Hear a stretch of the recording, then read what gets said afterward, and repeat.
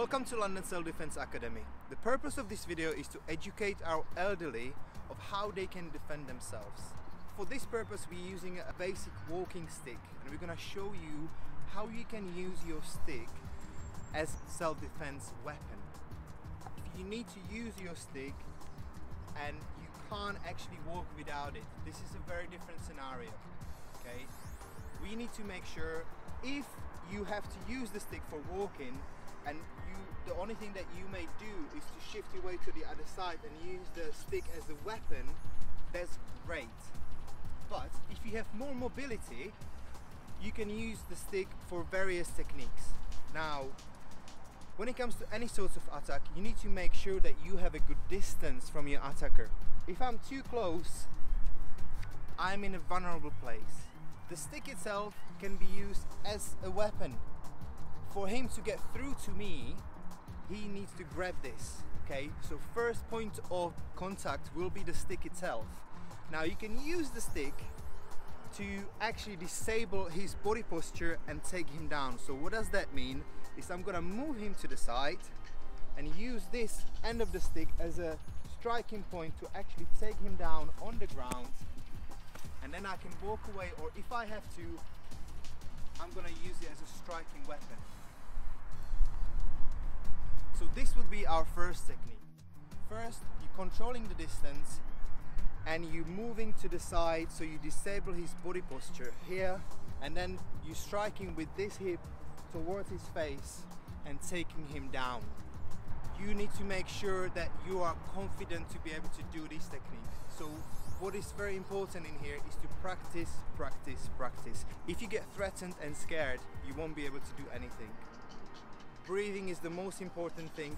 Controlling the distance is the second important thing. You are then able to do the technique in there. The second technique that we're using with the stick is pin your attacker in one place. This could be done with your stick or with your foot. He's concentrating on your wallet in here. You pin him down and he's got nowhere to go. So very simply, he's going for your wallet. You just get here, pin and down, okay, and then walk away.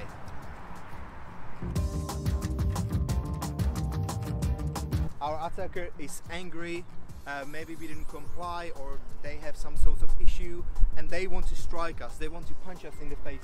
Oh, this is what they want to do. They really want to get you in the face. So you're using this as to guide this out, okay? Before this comes in, now if he's disabled, this is not going to be very strong, okay? You just go here, bang, and then using this to strike him down, okay? So very easy. So you have to use the end that you use for the holding. So you actually, when he's punching in, you're using this in here, and you're hiding your head under the elbow. So really, if he's punching with the other hand, he's just slipping through. He can't get through to me. If I'm there without it, he can get through to me. Getting there here, okay? And now I'm using the other part to actually strike him and take him down, okay? We're going to use our stick as a weapon and a rangefinder as well. So I don't want him to get close to me. Keeping this out, keeping his space out. Now he's probably stronger than me, so I'm going to use leverage in this situation.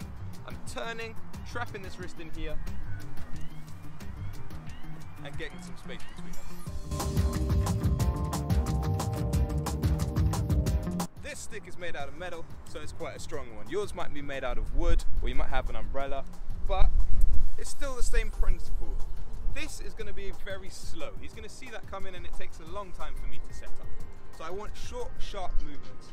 I'm going to keep my stick out in front of me to keep that space, and if he steps in, I'm just going to jab him in the face, in the nose, in the mouth, in the eyes. Any of that, it's going to hurt. He's not going to see it coming, and it's really going to upset his rhythm.